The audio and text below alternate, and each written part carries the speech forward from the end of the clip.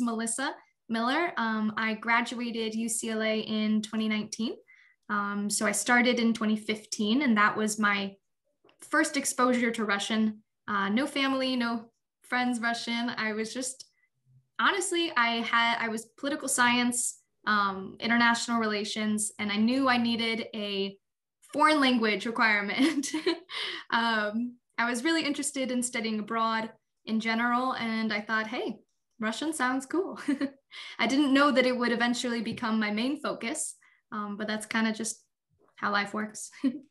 Oh yeah, so this is me. Всем привет. I was a domestic Russian flagship student. For those of you who don't know what that means, it means I was in the flagship program. I did the summer abroad, but I did not do the full year abroad. I have friends who did. I'm sure Professor Krezin could connect you with them if you're interested in that experience. But I did do the summer in Almaty, and it was fantastic. I'll talk a little bit about it in a second. But yeah, so my progression sort of through my Russian speaking journey, I started with Russian 1 in the fall, just like some of you guys. I did the summer session. So it was the intensive over the summer, I think A and B sessions. It was really fun. We had a close sort of small group of people, and you know, when you're doing Russian 4 hours a day and you have those people with you to help you through, it was a nice group. 101 A through C, I believe that was with Professor Krezin. RLASP in Almaty, that is the summer program, 8 weeks. I think it's Russian language abroad, something program, something to that effect. 102 series, I did CLS, the Critical Language Scholarship Program. I'll talk a bit about that as well. That was in Bishkek, Kyrgyzstan. The 103 series, honestly, I can't remember if that was the exact wording of it, because I think it changes maybe year to year, but it was sort of Russian through different lenses. So Russian through film, Russian through art and architecture, Russian through performing arts. And it was really, really neat. And I've actually, since sort of spoiler, I moved to St. Petersburg last year. Then the pandemic happened, but in St. Petersburg, I actually found the knowledge that I gained during the 103 series very helpful in museums and stuff. And I nerded out quite a few times.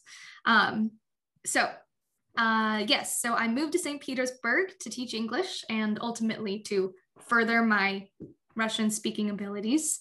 And my little passion project this last year, I launched a sort of language and travel blog, all about encouraging people to study Russian and travel to Russian speaking countries. So that's been my little passion project. We'll talk about it. So my first part, RLASP in Almaty, fantastic program. I loved it. It was super hard, not an easy endeavor, but it was an amazing experience in terms of sheer exposure and immersion. We had small class sizes. This was our class. We had, I think there were 4, maybe 5 groups like this. So in total, there were more than this amount of students, but these are the students that I spent 5 hours with in a classroom every day together. And we had 2 teachers who each taught 2 different subjects. So we had speaking, we had reading, writing, phonetics. So they covered all the bases. We had a language partner. For this program, you definitely need to show initiative. They have a certain amount of language partners and students, and you need to reach out to them. We had a cultural excursion, probably once, maybe twice a week. If I'm going too fast, please let me know. We had a language pledge. If you don't know what that is, it's basically when you pledge to speak the language, your target language, while you're on campus, while you're outside of campus with your host family. Of course, the only exception being to call home. You're allowed to call home in English. or your native language, whatever that might be. And it was great to explore Kazakhstan.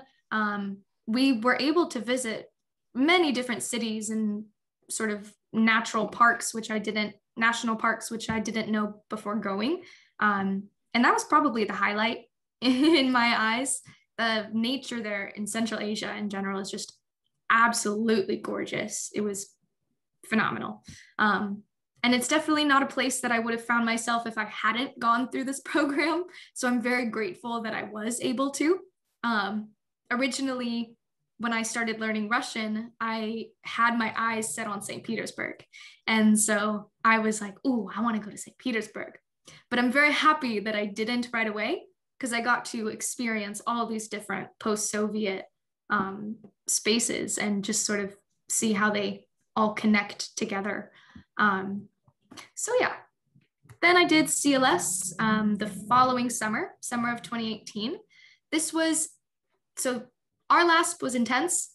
CLS was sort of just a little bit more intense in terms of sort of class structure. The language pledge was much more strictly enforced to everyone's benefit. And we had a little bit more homework. It was about 3 to 4 hours a night. What else do I have here?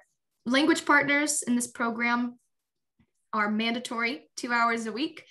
They were paid for it. So best believe they reached out to you if you didn't reach out to them that week, because they wanted, to get paid.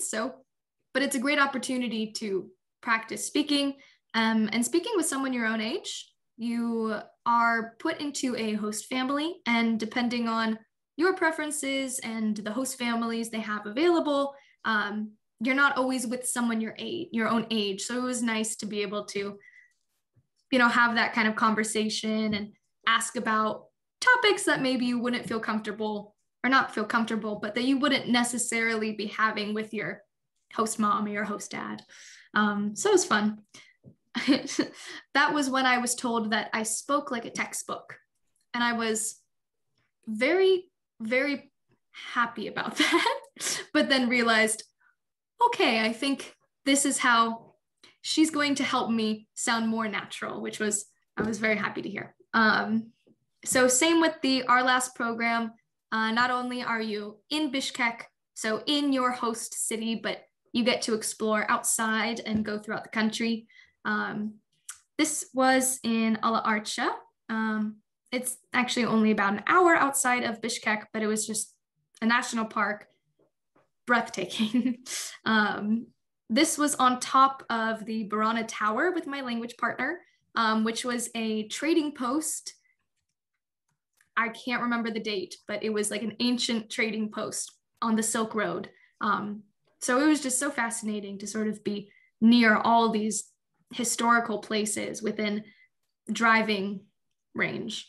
The CLS program is all expenses are paid for.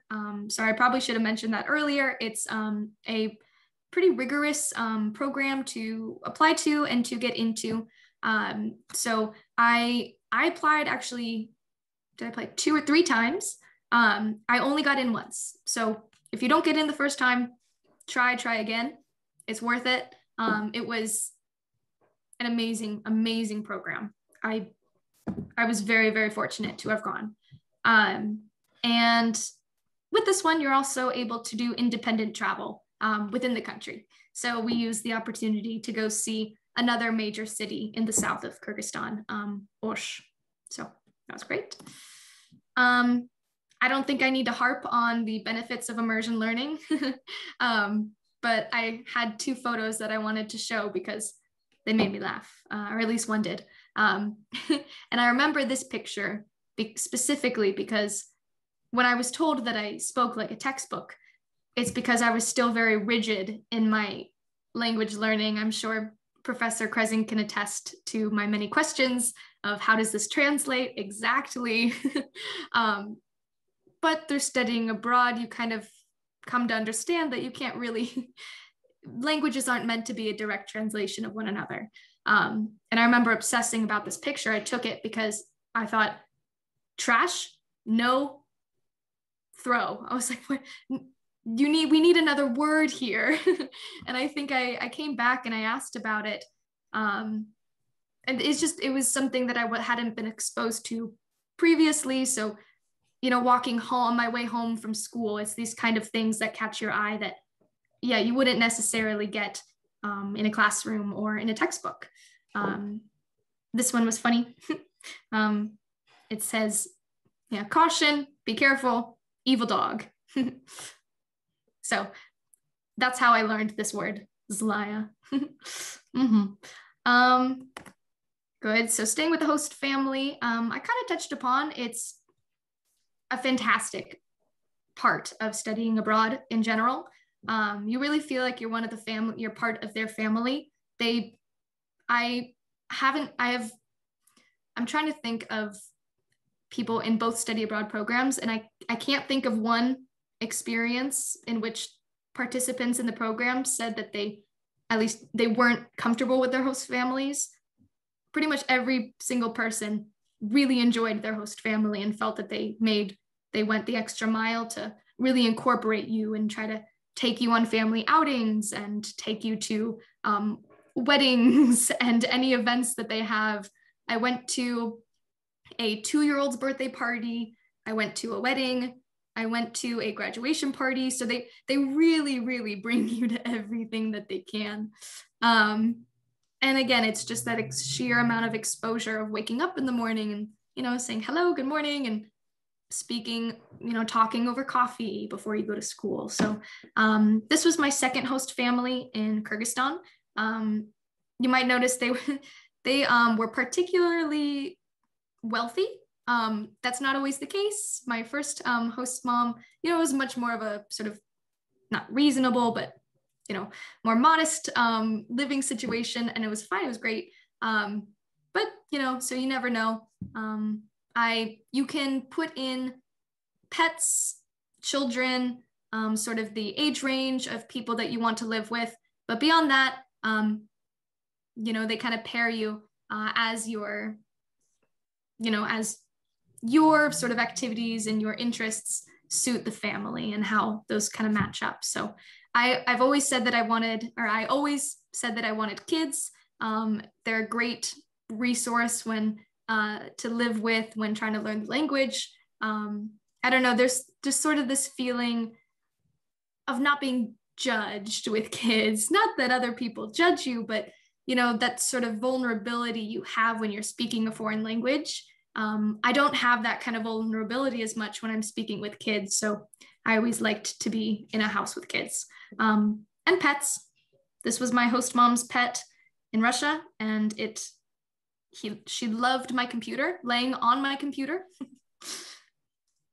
I loved it too. So before you study abroad, I don't know how many of you are interested in studying abroad. I 110% recommend it. But just a few tips I thought I'd include in this presentation so tip 1, keep a log before you go of your daily activities and things that you encounter in your life here in California or here in wherever you might be.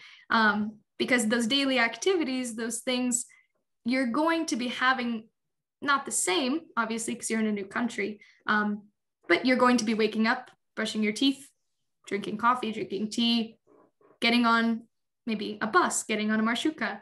So those sort of daily routine vocabulary points are important.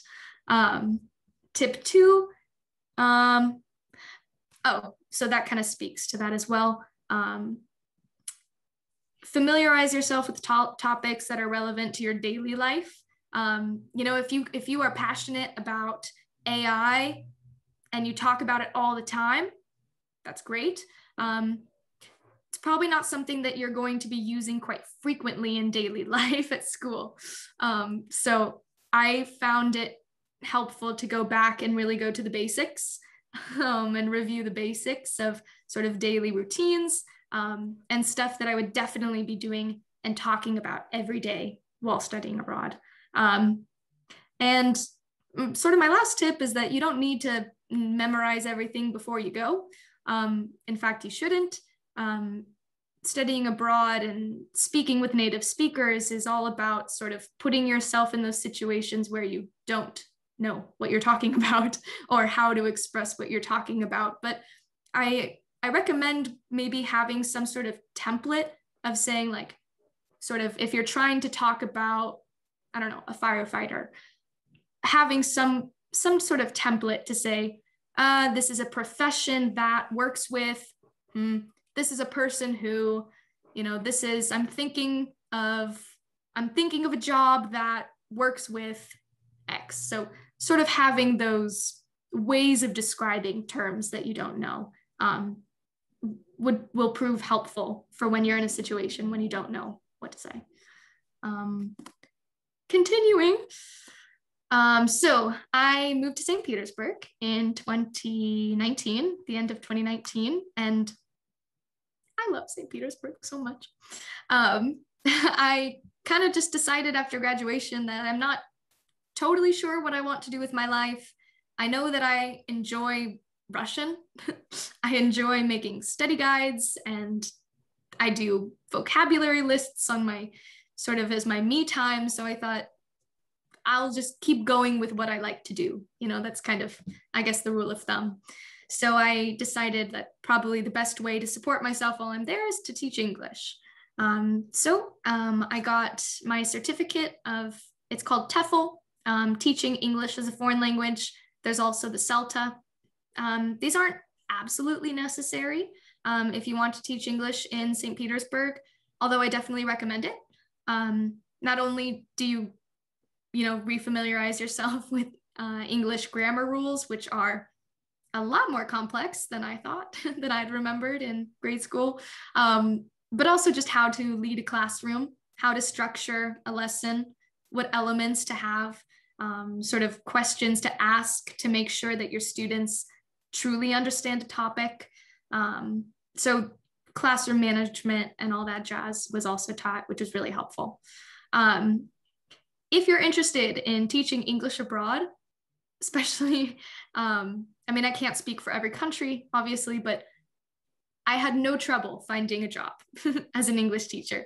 I'll say that. I applied to a few places, and the first company that the first company that I got an interview for, I fell in love with them, love the staff, love my colleagues, I love my students, and we just clicked. So I signed a contract, I got my working hours, and I got healthcare, which was, I don't know about that. That was just something that I was like, oh, I'm kind of an adult now, I guess. So Learning Group is my school. This is one of our classrooms. We have 3 locations. I was telling Professor Kresen before we started, so it's nice to have sort of variation in my week. I go to 3 different locations and I have lots of students. So yeah, it's in terms of a salary, I definitely make sort of a good salary for Russia, for St. Petersburg, but because of the ruble and the dollar, not a job you should get if you're trying to sort of fill up your bank account. I'm living well in Russia. Using that money in America probably wouldn't get me that far. So just something to consider if you were considering this line of work. What else? Oh, some photos. So I was telling you that, oh yeah, so I have 3 locations. My first location is on Nevsky. I don't know if you're familiar with St. Petersburg geography at all, but it's the main, I think actually the original street, if I'm not mistaken, of St. Petersburg. And there's just beautiful monuments all along the street. I love Nevsky. But so I walk down this one tiny street with all these lanterns and beautiful buildings, and it's just a dream. And here's Kazansky Sabor, and I walk through here. I walk through there. This is Hram Spasa na Kravi.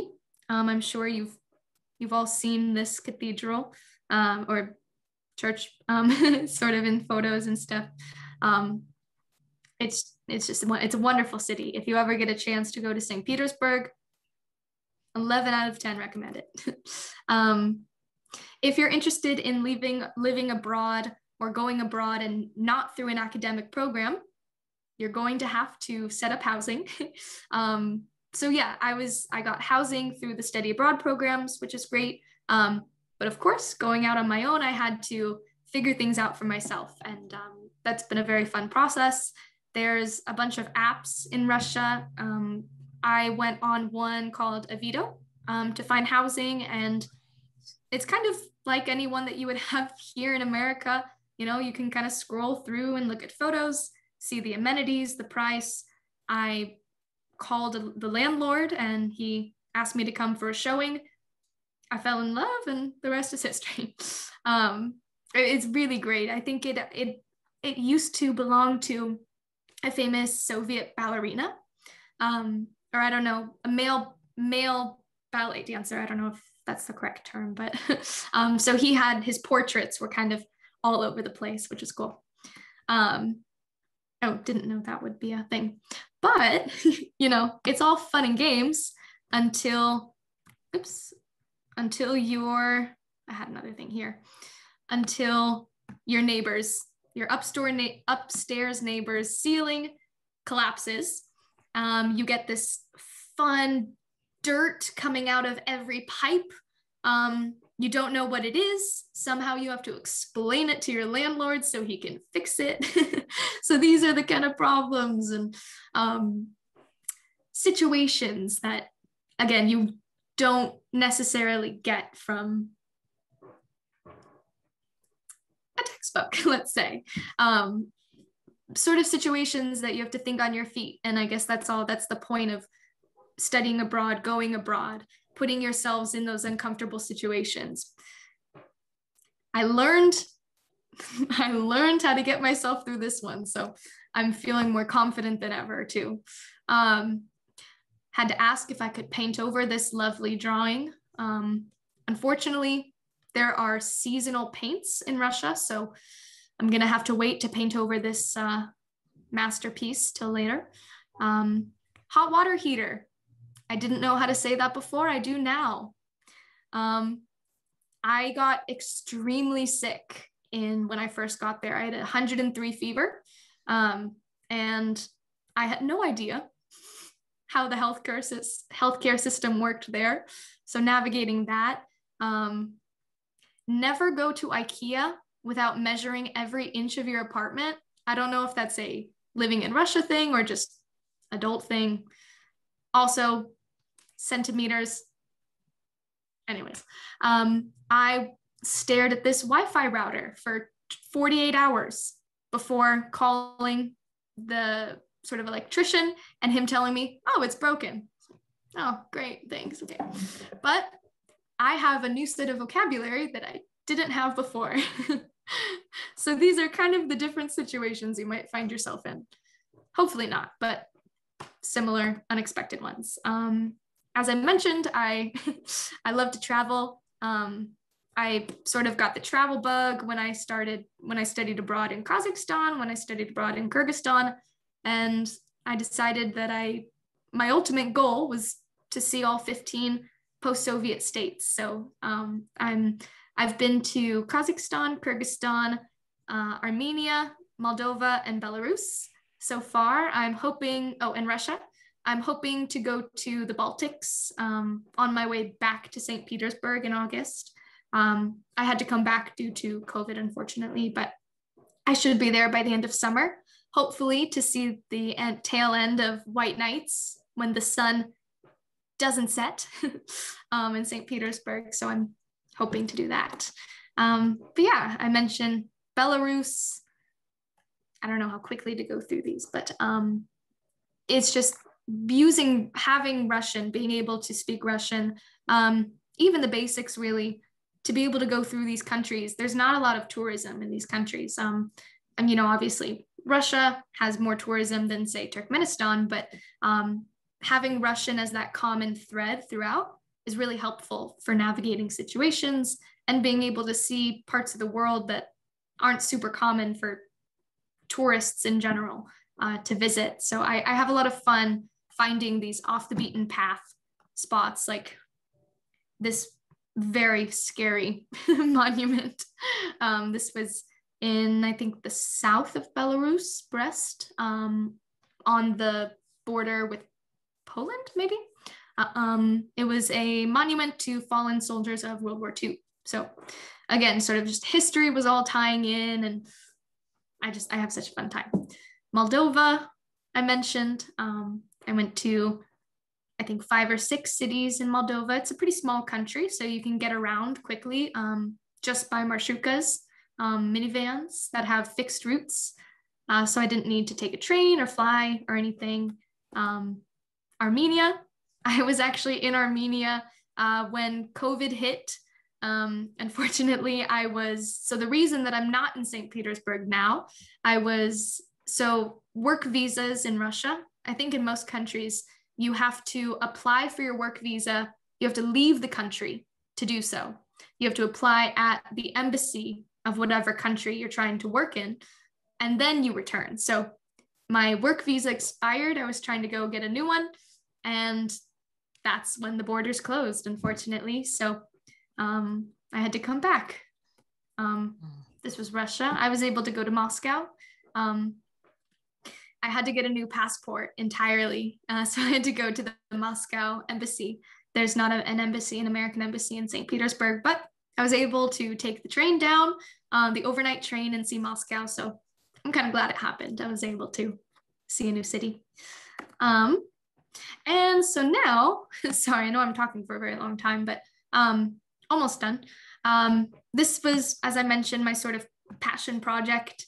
I've really just enjoyed compiling my notes from college, from my Russian classes, from TV shows and movies that I've watched, and vocabulary and grammar points. I love making study guides. I think maybe eventually I want to teach Russian. So this is kind of my testing the waters and seeing how I like it. So far, I like it a lot. But so this passion project, this website is a travel blog and sort of with language guides to help you. So I have travel guides for all the post-Soviet countries that I mentioned that I've been to. I'm hoping to obviously add to them as I go. I want to revisit all the countries and I think I want to spend about maybe a year or two after my work is done in St. Petersburg. So hopefully this is something that I continue for the next few years to come. So travel guides, as I mentioned, learn Russian. I broke it down into 5 categories. So like the basics, grammar, practical vocabulary, practical conversation, and verbs with prefixes. Yeah, the bane of all of our existences. So I have a lot of fun with that. These are just example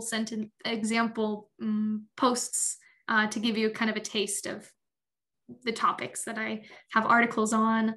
Yeah, so I enjoy doing that. And the blog posts, of course, these are some examples.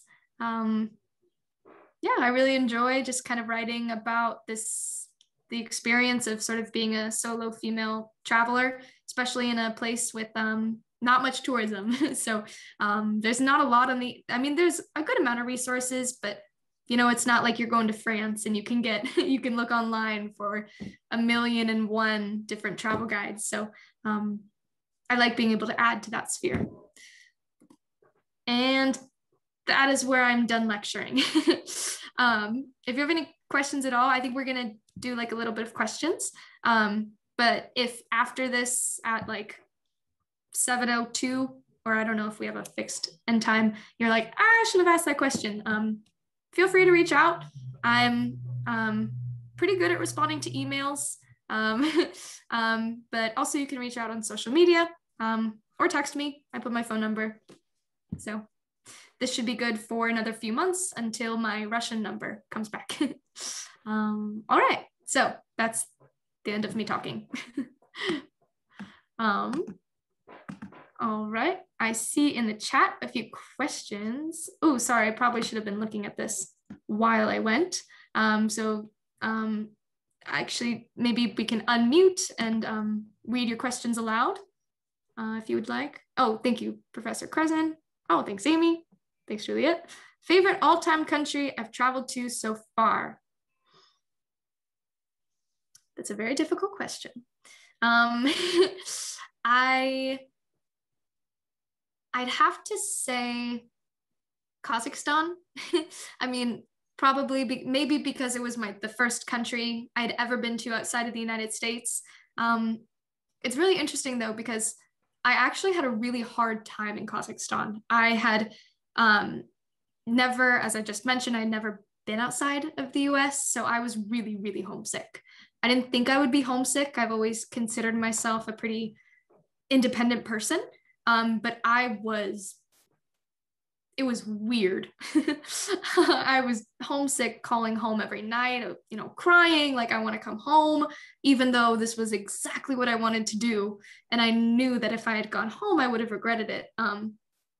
But there's just something about going to a new country and sort of realizing how small your world is. I guess maybe that sort of travel bug / initial impression really stuck with me. So I'd have to say Kazakhstan. Also the nature. Oh my goodness. I had no idea there were so many alpine lakes and mountains, and the nature was just absolutely incredible. I really liked Armenia too. I wish I could have had more time there. I really liked all the ancient monasteries and the different, again, lakes and mountains and trails to climb. I really, really like getting out into nature.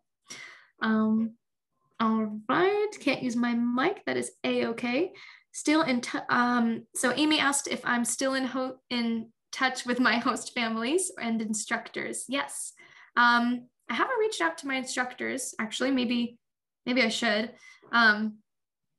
I'm going to do that after this. But my host families, yes, we follow each other on Instagram and we message back and forth. I'd say about once a month. I got it's called a kumus. It's the national instrument of Kyrgyzstan. It's a sort of like a little guitar.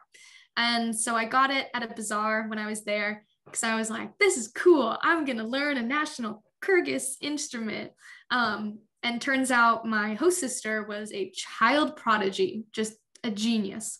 And I came home with it and she was like, I'll teach you how to play. And I was like, amazing. But I messaged her, I think a week ago, about tuning it because mine was out of tune and I can't find many resources online for tuning a kumus. So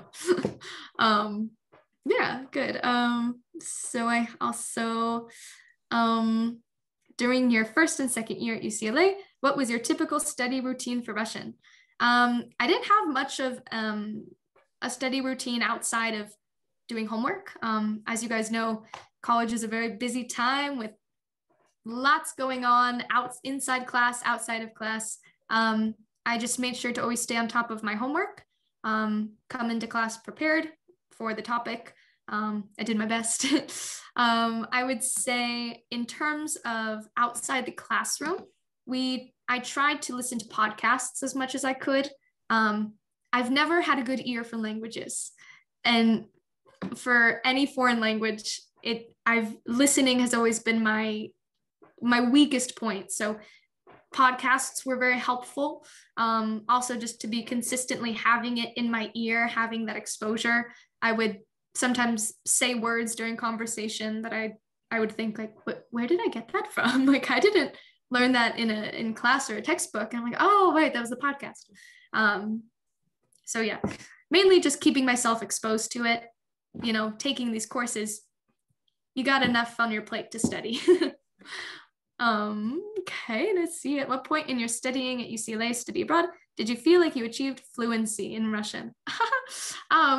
I'm still working towards that goal. So, and I think, it's funny. I actually asked my coworkers the same thing. My native Russian speaker coworkers who speak, in my opinion, fluent English. I asked them, how long did it take you to achieve fluency? And they both laughed at me.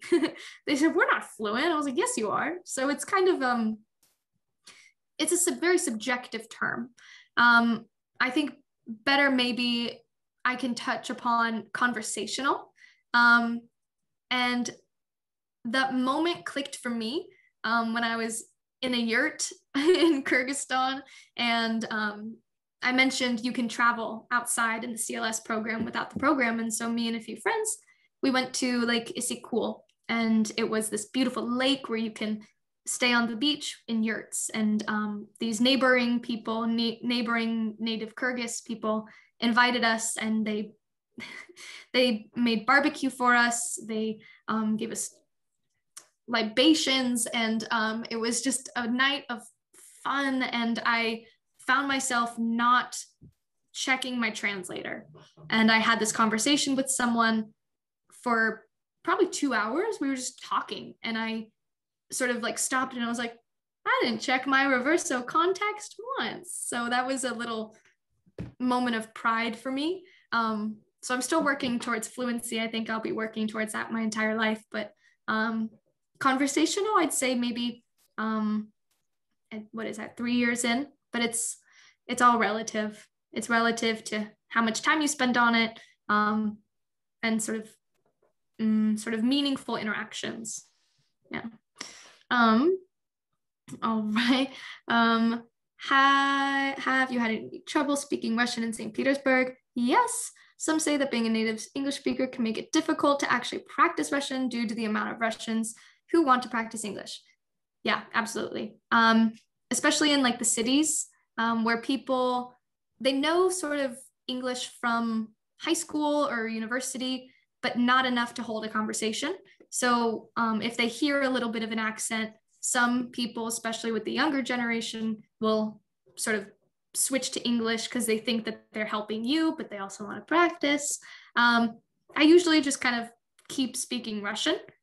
They don't get offended, you know, it's their native language. It's easier for them. So I would say the difficulty of speaking Russian in Russia has been honestly with just street language.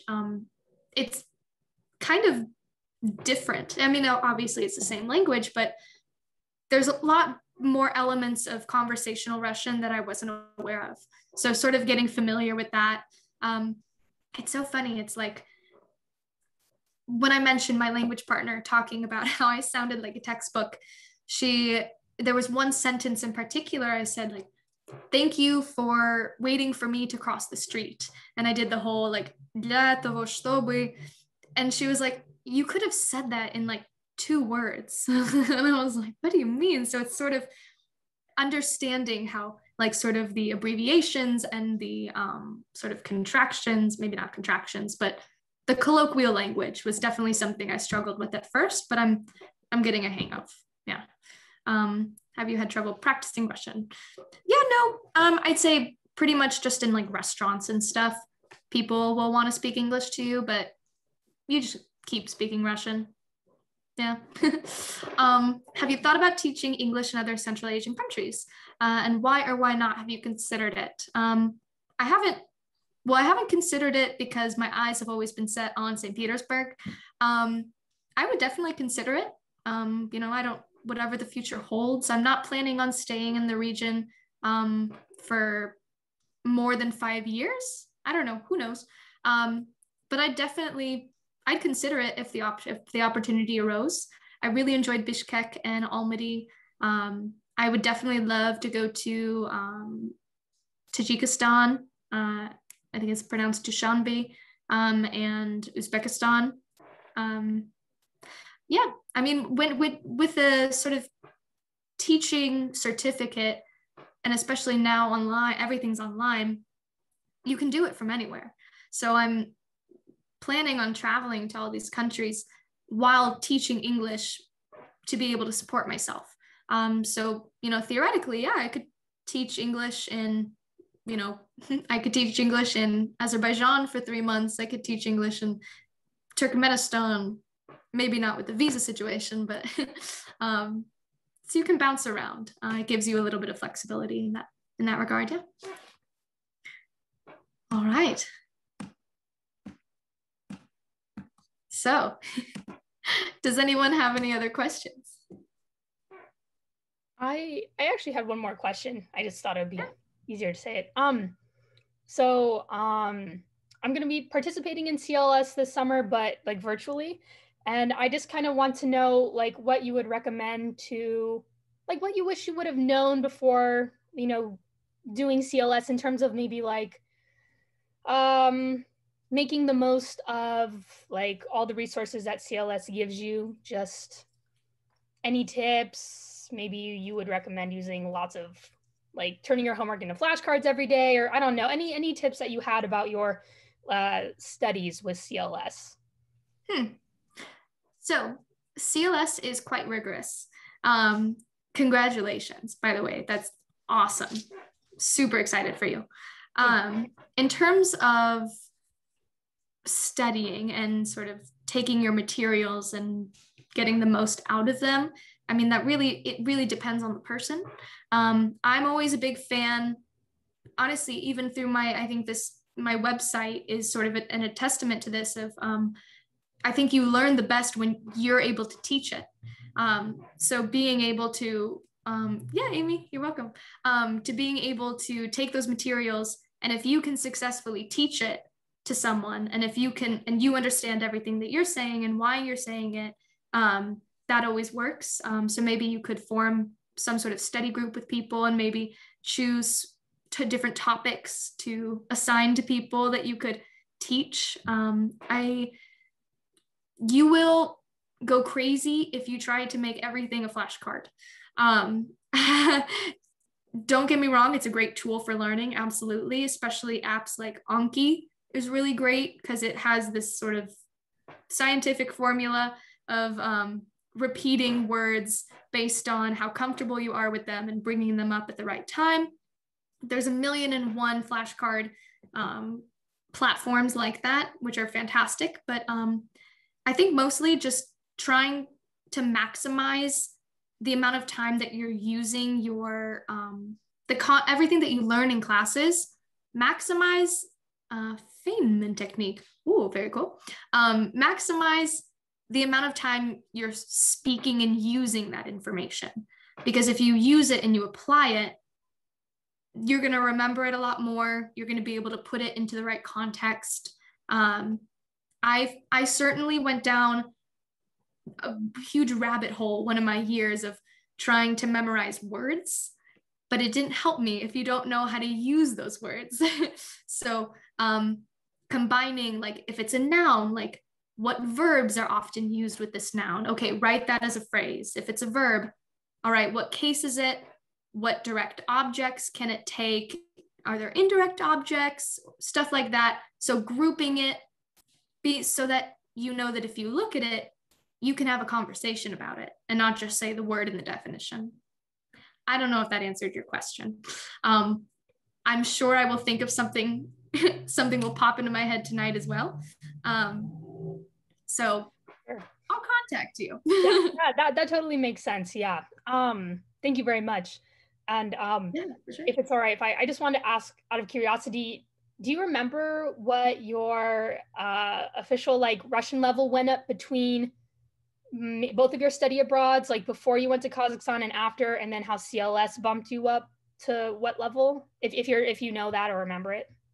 Yeah, so I don't remember the exact level that I was at, but I do remember being very impressed with how much I really grew during CLS. I went up 2 levels on the, what is it, ACE TFL. And my last one was advanced mid in 2018. So I felt really great about that. You can study for so long and not feel like you've made any progress. But when you have the ability with the OPIs to kind of look back and say, well, I definitely improved because that was my score then. This is my score now. So I used to hate OPIs. My last OPI, I miss them, which I know, but my last OPI, I found myself enjoying it. And I was like, I remember I was in my sort of director of studies' office, and I was on the phone, and I was kind of like leaning back in my chair. And I was like, if nothing else, if I get the same score, I'm at least more comfortable speaking this language. So I really enjoyed sort of those opportunities to see myself progress. Yeah, and then I definitely did with CLS, yeah. That's great, thank you. And was advanced mid the last run from CLS, or was that what you graduated UCLA at, kind of the advanced mid level? CLS. Got it. I don't remember if I took an OPI my senior year, maybe. I don't think so. Hopefully it's higher now, but I know that advanced mid was my last sort of benchmark, yeah. You could take one for fun. You could sign up and just see where you're at now after having lived in St. Petersburg and traveled a bit. That's a great idea, actually. I didn't know I could do that without like an academic program. I'm gonna look into that. I'm sure Dr. Crescent would know, but I always see the like, if you cancel, you must pay this much. And so I always thought then there's a way to pay for it in the beginning. But I think people, oh, I don't know. I'm not going to talk about it, but I think you could. Dr. Crescent could probably answer that. No, I'll look into it. I'll definitely look into it. Because I actually, yeah, I found myself enjoying them in a weird, sadistic way. All right. Any other questions? In terms of OPI, I can't resist seeing something. The average in the norm among Russian programs with students who aren't as talented as ours, the average for a graduate Russian major is intermediate mid. So the fact that Melissa got advanced mid says a lot for her. Yeah. It was a lot of work, but it pays off. It really, really pays off. It does.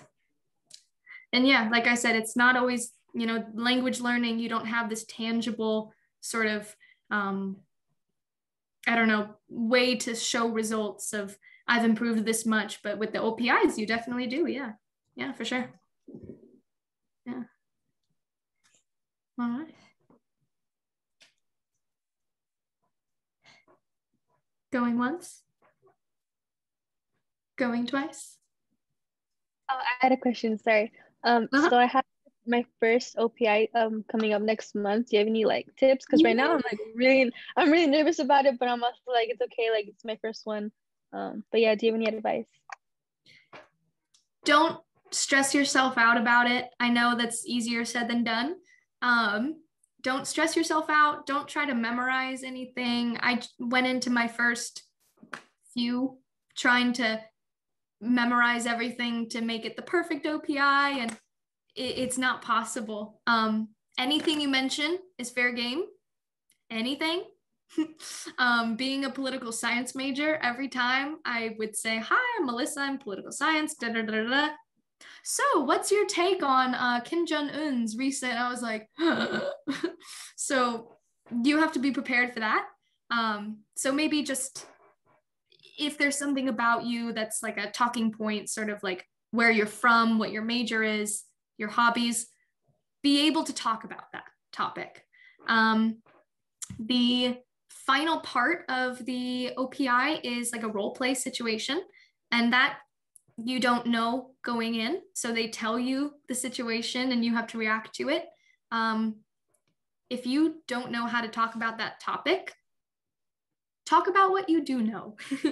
My last OPI, though to be honest, I don't even know if this scored me any points, but she was like, so you need to fire your housekeeper because they haven't, you need to fire your housekeeper, talk about maybe what they've done wrong and why you're letting them go. And I just remember thinking, I do not remember my vocabulary about cleaning the house in the slightest. And so I was like, okay, well, I just need to talk. I need to show that I can talk in a situation. So I started accusing them of stealing my TV. And I loved that TV. My grandma gave me that TV. How could you steal my TV? And I had these channels and I watched this show every Wednesday. I was talking, and it went much better than if I had tried to perfect a dialogue in my head with all the proper vocabulary that this person was looking to tick. They just want to see how well you can carry a conversation, and how well you can talk about things and pivot when they pivot. So have fun with it.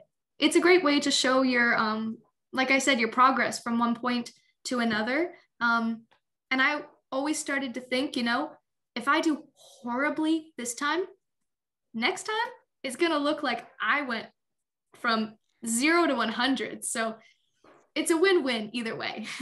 You score well now, or you score well in a year from now, and you see even an even bigger difference. So just have fun with it. Yeah, that's what I'd say. Thank you. Yeah, yeah. All right.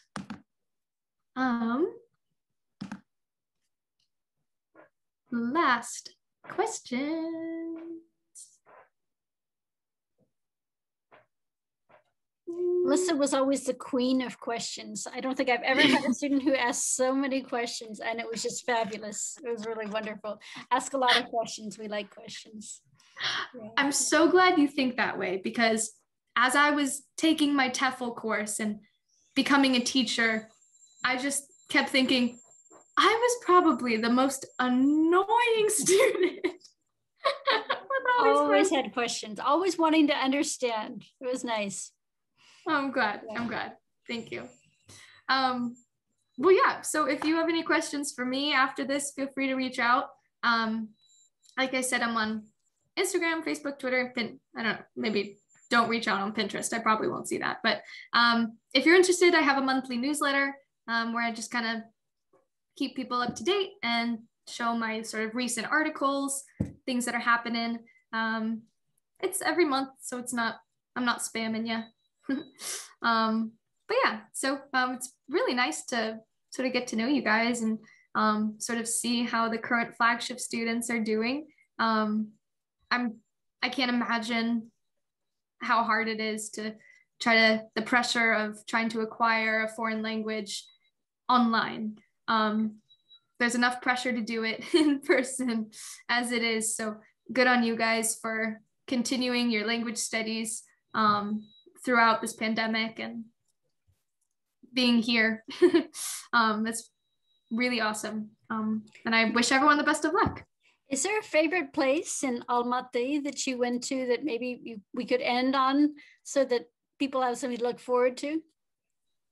Yes. Well, there's a lot of karaoke restaurants that are a lot of fun. Love karaoke. Great way to practice singing and learn new songs in a foreign language. And there's a restaurant right by the university. I don't remember the name. You will go there. I think they take you there on your first day even for like a lunch. Everyone's there. Yes, because I remember being super, super jet lagged. They have samsas, which are sort of bread dough with meat inside. Very standard. You know, every country has their variation. This place's samsas are so good, and they're 20 cents. And it's just, I miss that place a lot. There's a Hard Rock Cafe. Just don't go to it. It's so American. It's okay, go once, it's fun. All the portions are really big. But you can find more authentic places to go that are much more enjoyable and memorable. But yeah, karaoke places. The Study Abroad 15. Yeah. There's actually a gym, not that you like have to, but there's a gym right across the street from the university. And it's pretty cheap and gives you a new set of vocabulary. Definitely. And the people are all very confused about why a bunch of Americans are there. It's a great way to meet people. Yeah, and a great way to meet new people. Yeah. Yeah, definitely. And earn those samsas. Earn those samsas. Oh, I had so many 20-cent samsas. So good. Thank you so much, Melissa. Thank you. It's just really great to hear about your experiences and how you're becoming a colleague. It's really wonderful. Yeah. Thank you. Thank you. It's especially as I mentioned, going through making this PowerPoint of showing the progression of, I did not know one word of Russian 6 years ago. And now I'm, well, will be / have been living in Russia. So it's very cool to see all that I was able to do using sort of the tools that Flagship provided. So definitely take advantage of those while you're still at school. I see a bunch of scholarships and stuff that I get emailed, and I'm like, I'm not a student. So take advantage of those resources you have, and best of luck. Thank you so much. You got it. Got it.